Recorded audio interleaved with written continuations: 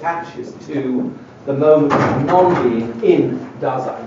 So, if Dasein is the unity of being and non-being, he says this is the moment, this is determinacy. So there's one of the, I wouldn't say one of the few places, but it is a place in which he specifically says, page 110, non-being taken up into being constitutes determinacy as such. Because it's sort of, because rather than nothing, you're relating it to a non-being that's giving the being sort of determinacy. Well, what Hegel's doing here is defining what counts as determinacy. Determinacy, as I say, is think that Dasein is the unity of being and non-being. It's got to be the unity of being and the not. But it's the unity of being and a not that is itself inseparable from being, hence non-being. So the unity of being with non-being. The name, that he attaches to that moment of non-being is Bestimmtheit. That's just what you call it. So then, when the idea of determinacy comes up later on, you know that determinacy is non-being, or being not. It doesn't matter which way around you have it. And is that to do with the fact that you've had this unity of being and nothing from the sort of earlier stage? Yes, the being and nothing first vanish into one another and then collapse into a single unity in which they are inseparable. So they've got to think, well, what does it mean for being and nothing to be inseparable? Okay, it means you can't have being without the not, you can't have not without being. So you have being plus a not being. Okay, now that's not telling you very much. But you know you've got to have that. So then, he says, well, we've already named being, so we'll just stick with that. The whole package he calls Dasein. But the moment of non-being in Dasein he calls determinacy. And that's why we can then translate Dasein as determinate being. So the difference between simple being and determinate being is made by the addition of that element of non-being. You can just see it.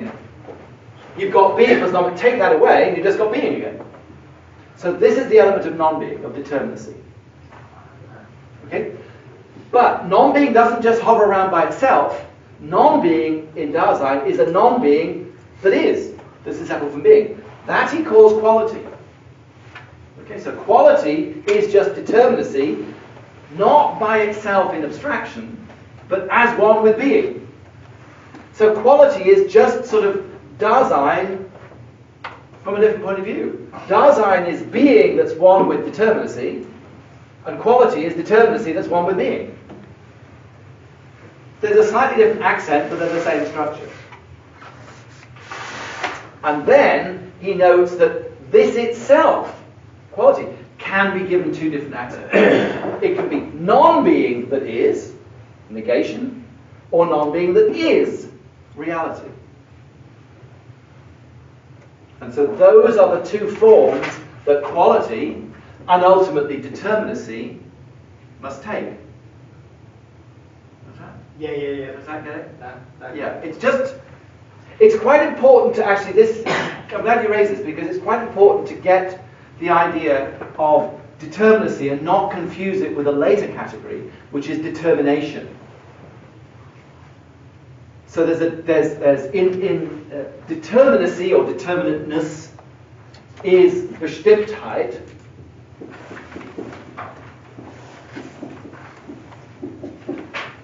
But then we've already been done. The colleague of yours came in. Every hour. Oh, please, come on. Do you want to do it again?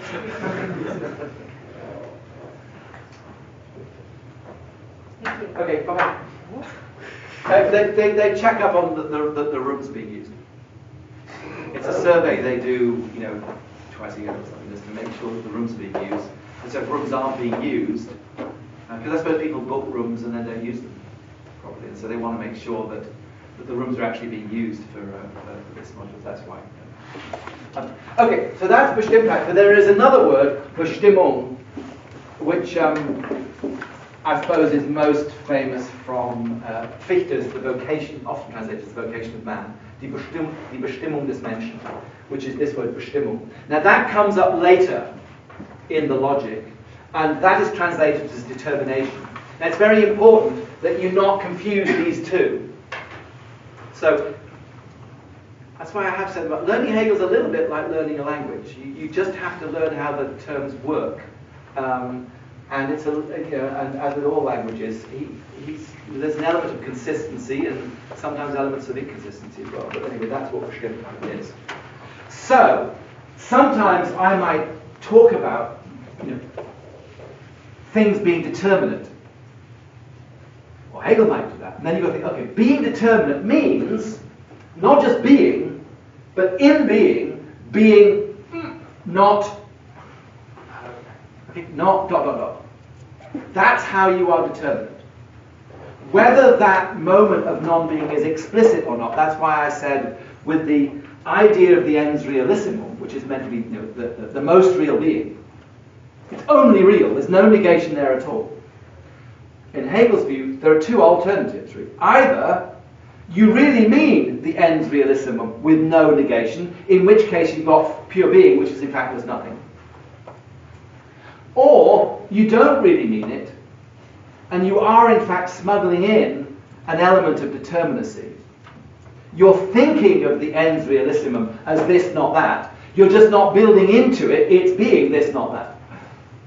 But of course, if you are thinking of it that way, it's not just the most real being, because it's got negation in it, because being determinate is being this, not that. It's got to be one of those two. There can't be, in Hegel's world, pure affirmativeness that is determinate. It's a logical impossibility. Even though we know there are plenty of philosophers who thought you could have that, Spinoza being one of them. Spinoza, this difference between the attributes of thought and extension is a difference between two forms of being that are purely affirmative. There is no negation. Spinoza says explicitly, there's no negation in those attributes. They are purely affirmative. And yet they are immediately different, and in that sense, affirmative. So Hegel, the only way that Hegel can deal with that is by saying, look, Spinoza, you're not really being honest. They, in fact, if they're determinate, negation is part of them. Because otherwise you can't have it different. And of course this then becomes an issue with Deleuze later. And also with Schelling, there are moments in Schelling too where Schelling seems to want to have difference without negation. I can't remember where, but there's a part where he thinks that God differentiates itself just by saying yes to itself over and again. So yes, yes, yes, yes, and that generates differences. Hegel says, no, I can't have it. So, I mean, my point here is to get you to understand what Hegel's doing, but, so does that? Yes. Yeah, good, okay, but we'll come back to it, don't worry. Yes? This week, I think the first time you've talked about using the logic in concrete places. So you gave an example of talking about an other or the other as such. Your chair example and your discussion of universality and particularity when you introduce self-relation. Mm-hmm. And I've got kind of two closely related questions that I think you'll probably be able to answer both at once, so I'll present them together. The first one is, what's the when we're dealing with particular examples, right? We're in the domain of particularity, even when we're thinking about a universal, we're thinking about a particular universal rather than universality as such, and the concrete rather than the abstract. What's the warrant for carrying over our conclusions from the non-particular and abstract logic into the particular and concrete world? That's the first question. The second one is, by what mechanism does this carryover happen? Even if there's a justification for the logic functions the same in the particular and concrete world, what mechanism governs the carryover? Is it some kind of, do these categories double as faculties or something like that? No, I mean, it's a good question, and the warrant is ultimately, I suppose, in the philosophy of nature and the philosophy of spirit. Mm-hmm. I mean, it's not in the logic. It just happens. That Hegel's conclusion at the end of the logic is that logic isn't just logic.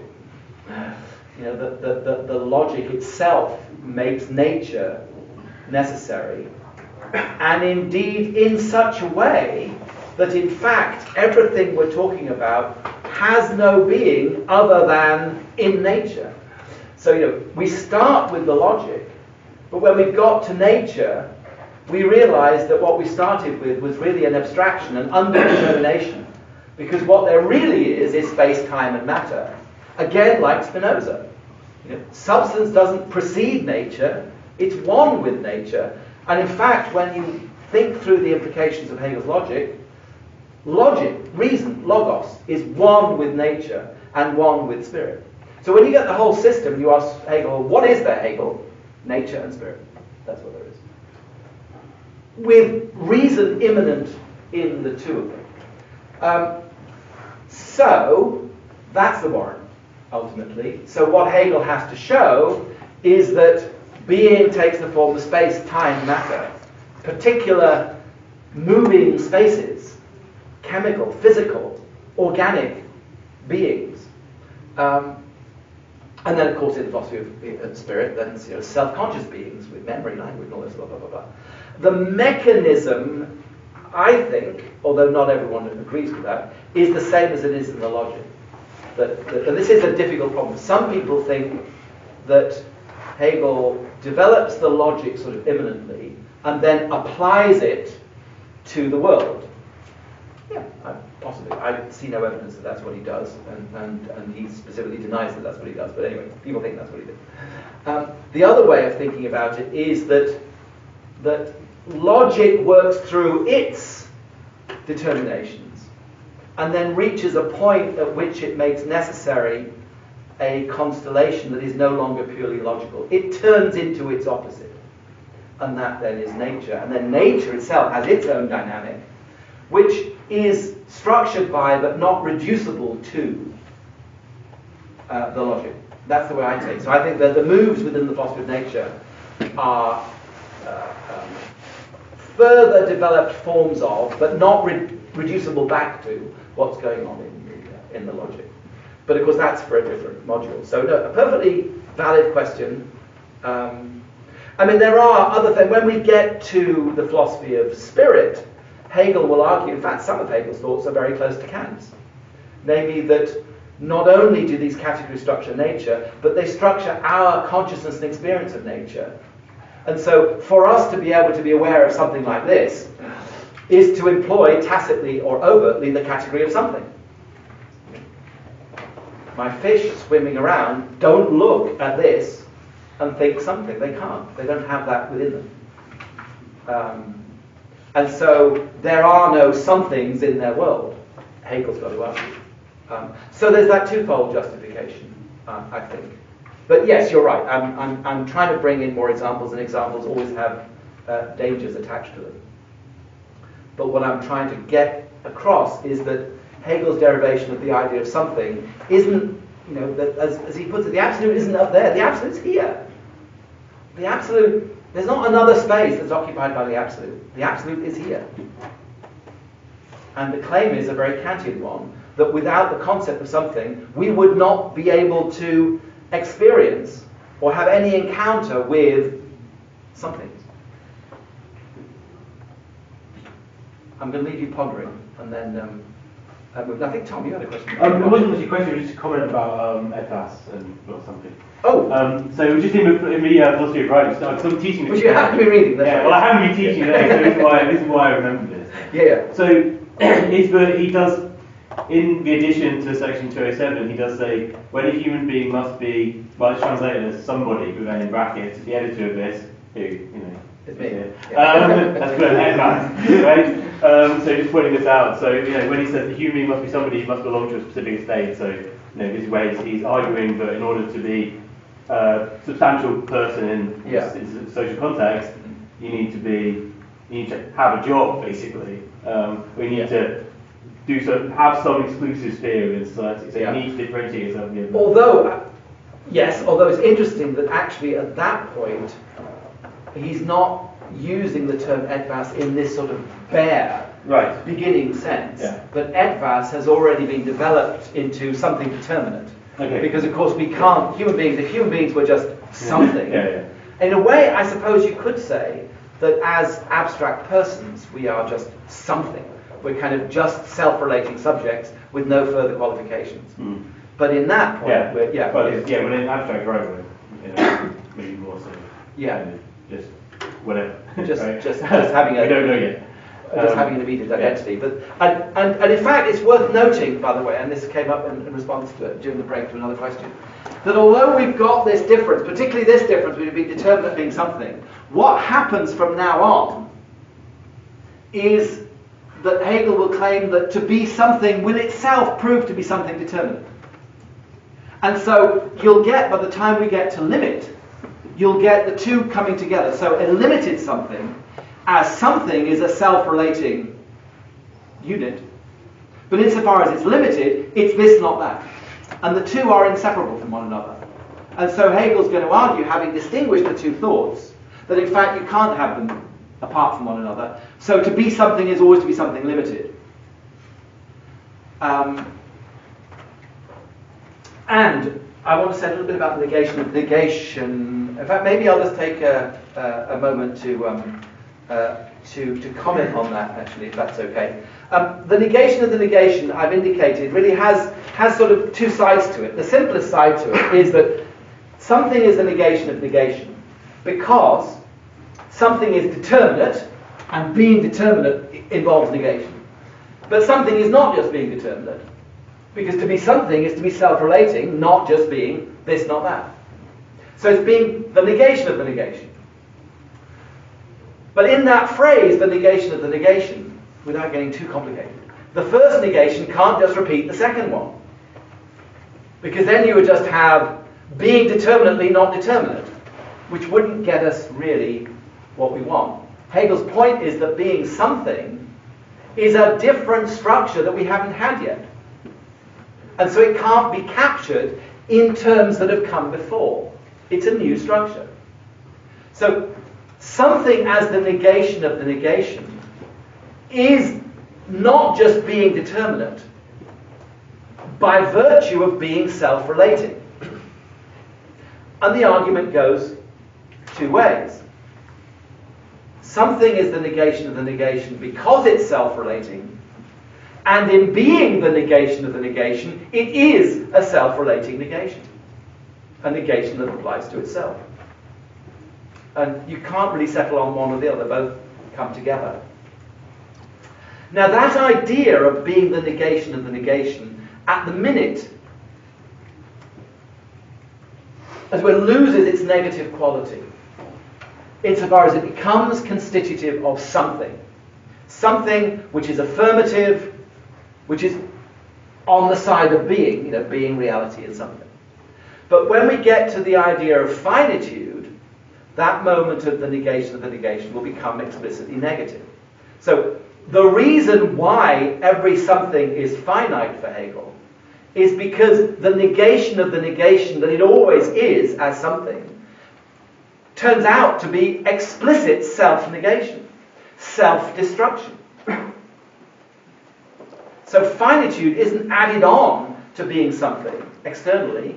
It's just the result of rendering explicit what it is to be something, which is the negation of the negation.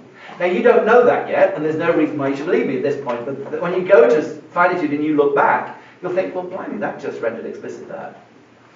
So it means the idea that something is the negation of the negation is made necessary by this difference, but it contains the seeds of that something's self-destruction.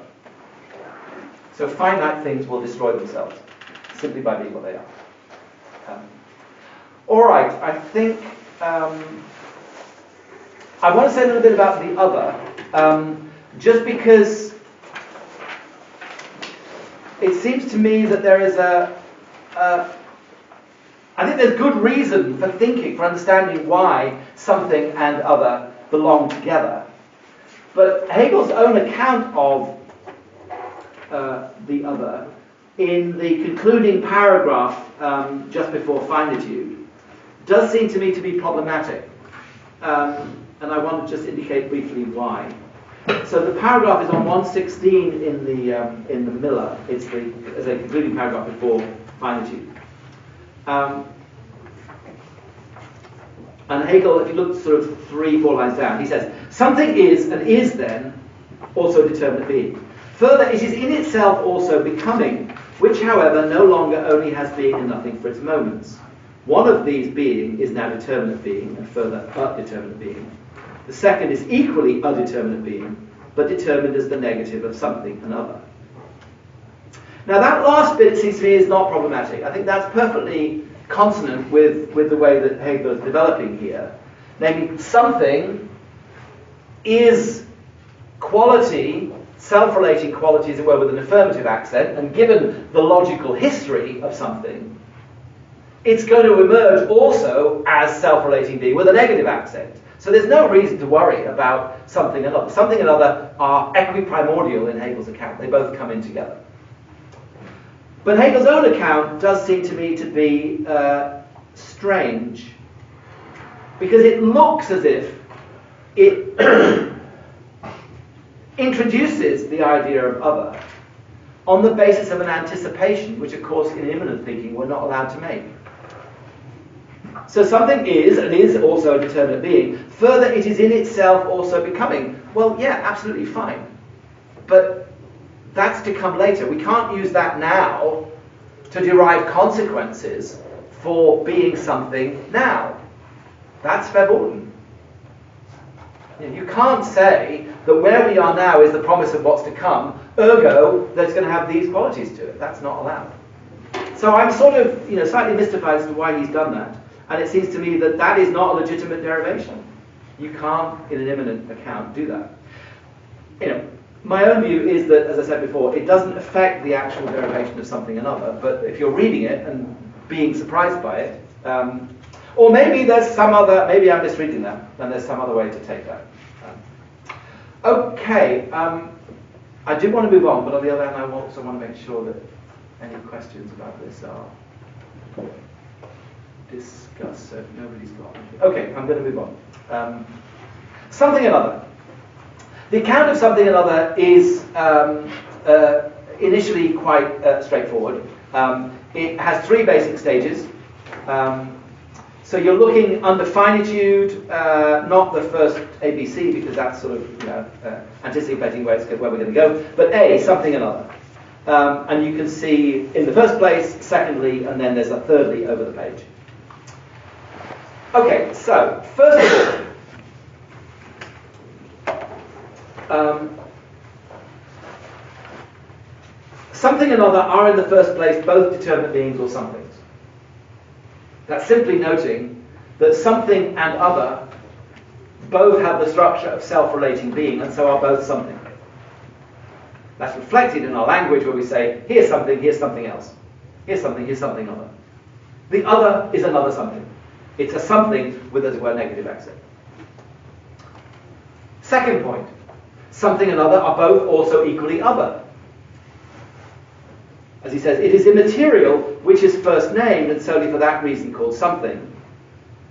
When there is reciprocity, in Latin, when they both occur in a sentence, both are called aliud, or the one, the other, alius, aliud.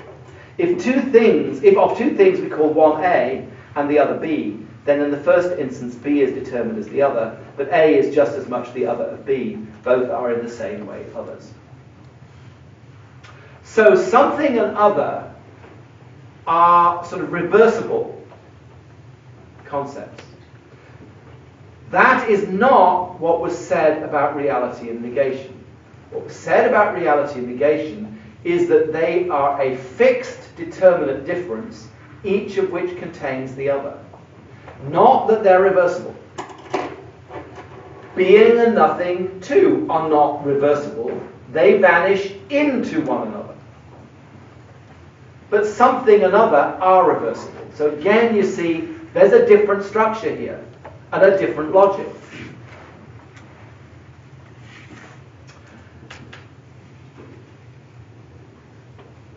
Take the idea that something and other are both other, and take the thought that if you start with A, then that's something, B is other than that. If you start with B, then A is other than that.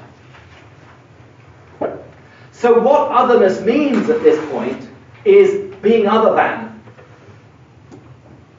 And indeed, something is only an other insofar as it's other than something else.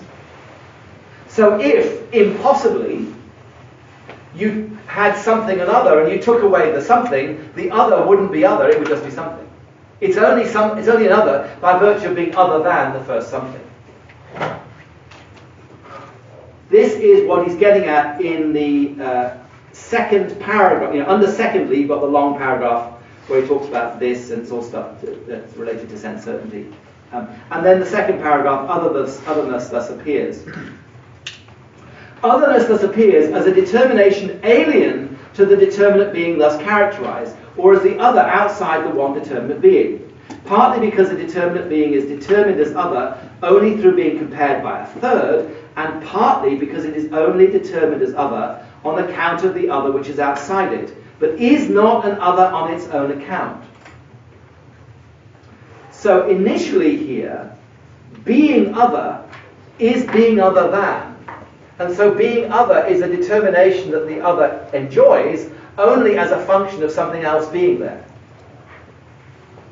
You can't, as it were, be other all by yourself at this point.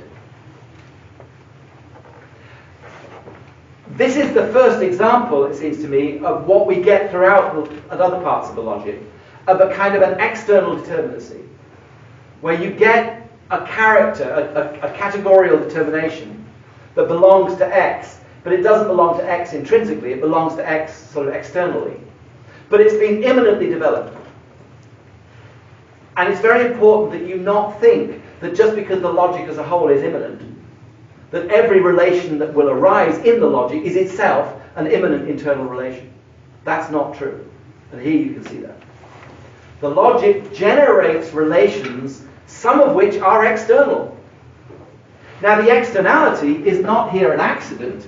It's a function of the fact that the two are self-relating and therefore separate, apart from one another. So this is not only the beginnings of the subject, it's the beginnings of externality too. Whereas these two are bound together inseparably. These two are apart from one another. And as a function of that, being other is itself an external determination. Other here means being other than. Okay, let's move on, because that is the sort of straightforward bit, really. But Hegel now introduces a third idea, which highlights another aspect, or the other aspect of being other. And that is that the other is itself self-relating being with the accent on the negative. And as such, the other then, as he puts it at the end of the paragraph just immediately before thirdly, the other is an other on its own account, apart from the something. It's the other für sich außerhalb desselben. So what follows from that? That's what he's now going to look at. This picks up the point I was making earlier, that the other itself requires us to think of the other as standing alone, as just the other. So there's an ambiguity in the thought of being other. Being other is being other than, but it's also just being other. And both of those are involved in being other. And if you think about it, it's perfectly clear why that should be the case. Because being other stands on its own because it stands apart from being something. But it's also something with an overtly negative accent. And so the moment of negation is somewhat more prominent in this than there. But being a negation is being this, not that. It's being related to. And so the moment of negative relation is more prominent here than it is there. You can't be something than, although in fact every something is always in relation to another. Hegel can't be a monist, because you can't have just one something. You can only have something with something else. So whatever he is, he's not a monist. Because there must minimally be two, something and something else. Remember, in the very nature of being, there must be two, something and something else. But nonetheless, something stands apart. And you can't say, that is something than that. No, it's just something. But you can say that's other than that. And that's because the moment of negative relation is more prominent here. And yet, the other is also just another on its own. So what does it mean for another to be on its own? Hegel has some stuff in the paragraph that follows that connects the idea of otherness to physical nature, which is I'm not going to bother with here. What I want to go to is the last paragraph, which is very concentrated. It moves at lightning speed from one thought to another. And you've got to slow it down and take each bit by itself. So, first of all, the other simply by itself is the other in its own self. Okay, the other in its own self. But, as other by itself, on its own, it's still other, and to be other still means being other than. But if the other is taken by itself, what can it be other than? It's taken by itself, remember, as just other. So if it's going to be other than, the only thing it can be other than is itself. The other taken by itself must be other than itself, which is what he now goes on to say. Hence, the other of itself, and so the other of the other. It is, therefore, that which is absolutely dissimilar within itself, that which negates itself and alters itself. Alteration is change.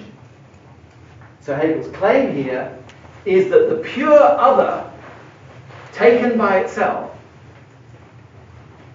in being other than itself, is therefore the other of itself, is the other of the other, and the other of that other, and the other of that other, is the process of othering itself. The process of change. Remember that every something is also another, so that means every something changes. Change is inherent in being something. This is coming back again in the structure of something. We lost it. We went from becoming to Dasein, and becoming disappeared. But now it's come back in again through the other. Now, the German for the other is, das andere. And you can create a noun out of that. Veränderung, which doesn't exist, but you can create it nonetheless. Which is the process of othering. If you just add the umlaut, Veränderung, and you've got the German for change. Now, this is not meant to be a sort of linguistic trick. I don't think, Hegel will occasionally use etymologies and occasionally use dodgy etymologies, to be honest, but I don't think this is a case where he's using an etymology in that way to make a point. It's rather that the language reveals the logical point at issue. That change, as Hegel's conceiving it, is just the process of becoming other. The process of becoming other that's inherent in what it means to be other. If being other means, on the one hand, standing alone as just itself, and on the other hand, being other than. It must then mean being other than itself, being other than that, being other than that, and so the process of self-othering. So that's quite dramatic. That wasn't what we were expecting. But Hegel thinks, therefore, that being something is being subject to change. Change is inherent in the very meaning of something.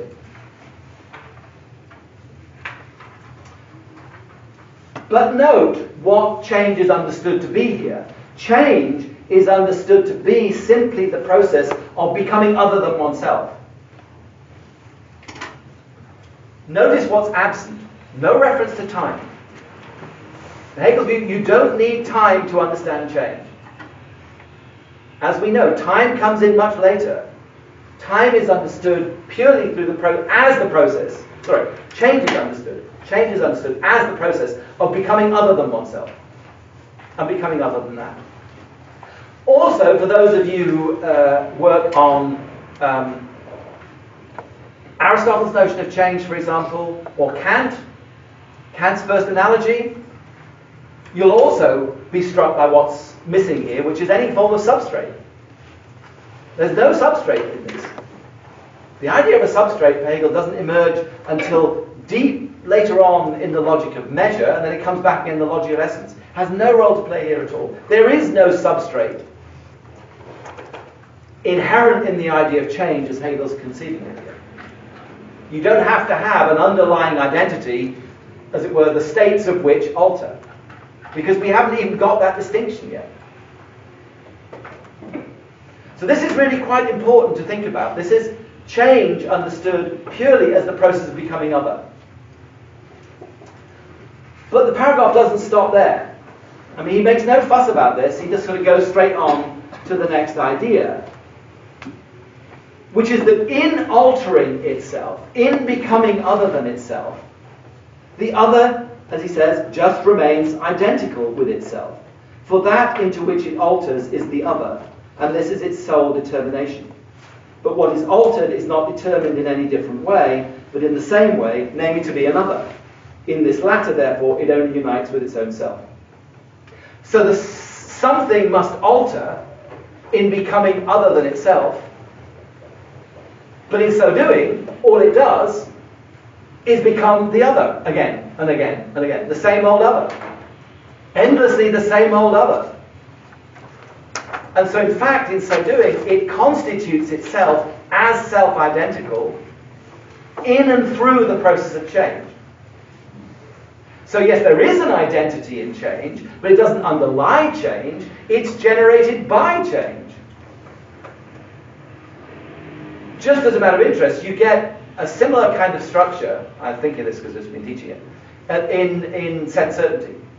When the now proves to be continuous, not as it were underlying the different moments, but in and through the move from one now to another, a continuity is established through that process. Same's going on here. So something in the form of other must be a changing other, and as a changing other, it must give itself an identity. But what here is, what do we think by a self-identical determinate being? It's something. So something in changing constitutes itself as a self-identical something. And that's the claim. And it's all in that little paragraph, and it all follows from the very logic, he thinks, of being another. There's a lot buried in that, and a lot that you'll see coming up later. So I suppose, again, the idea that you can have different forms of change and dynamism without time, without a substrate, is important. The idea that change also generates an identity, a self-relating, in the very process of the others becoming other than itself. We'll also find later, when we get to the finite and the infinite, in a sense it's kind of prefiguring what the true infinite will be. But Hegel thinks that this structure here moves us on to two new concepts. And this is a really, I won't say it's completely obscure, but it's a hard transition. It seems to me of all the transitions we've had, this is perhaps the most difficult so far. The two concepts we're going towards are being in itself and being for other. So the message, as it were, that he's setting out here is that the something that emerges through the process of change will be a something that has an intrinsic identity, an An-sich-Sein, and also that is other related. So it won't be a pure something anymore. And it won't just be a something that, as it were, happens to stand next to something else. It will be a something that has other relatedness in its very structure. You know, think of Heideggerian Mitsein. You don't, in a sense, you don't. Mitsein is grounded in Dasein. You don't sort of need something else first for something to be Mitsein. You're Mitsein from Dasein. Well, being for other will be the same. It will be an internal relation to something else. Okay, so how the heck do we get from here to there, as it were? Well, the logic is set out in the next sentence. I'll read you the sentence and then maybe give you a very, because I haven't got much time, very brief going over it, and then we'll go over it more clearly next time. So Hegel's argument is this. The other is thus posited as reflected into itself with sublation of the otherness, of being other, as a self-identical something, from which consequently the otherness, which at the same time as the moment of it is distinct, the from it is redundant, and does not appertain to the something itself. That's a mouthful. But there are two thoughts that he's getting at here. The other in changing and becoming other than itself, relates to itself, and so is reflected into itself, and so constitutes itself as an identical something, through the sublation of otherness. Through not just being other. It is the process of self-othering, but in relating to itself, it's not just other. So it's a self-identical something from which consequently otherness is distinct because the something isn't just being other, and yet that otherness is a moment of it. And it's in those two thoughts that you can see Ansichtsein and being for other. So insofar as the something that emerges in this process is a something through not just being other, it's reflected back into just being something. Something, Hegel's going to say, something in itself. But insofar as it is reflected back into itself through the very movement of being other than, then being other than is constitutive of the something that arises. So that is something constituted as being other related. So you get a fundamental ambiguity coming out of this. The something is generated by the process of self-othering in a twofold way, as not just the other, being something in itself, and as constituted by being other, as other related. So this new something, then, if you look under 2, I won't because time's running short, you can see the first and second paragraph end with the statement that there's something as a being for other. Ein Sein für anderes, where für just means related to. So the something is now internally related to another. It's other related. It's intrinsic. In the same way you get with Leibniz, you get internal relatedness. But in the third paragraph, something is a being in itself. An Ansichtsein, not an In-sich-Sein, but an Ansichtsein. And those two are interesting because they are aspects of being something that are the beginnings of something's becoming determinate. So what does it mean for something to be determinate? Well, it's going to mean that something has to have an intrinsic identity and it has to relate to other things in a certain way.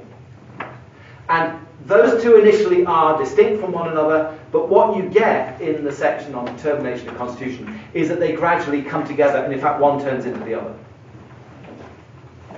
And so a thing's intrinsic being gets bound up with its other relatedness, and its other relatedness comes to constitute its intrinsic being, such that they become dialectically interconnected.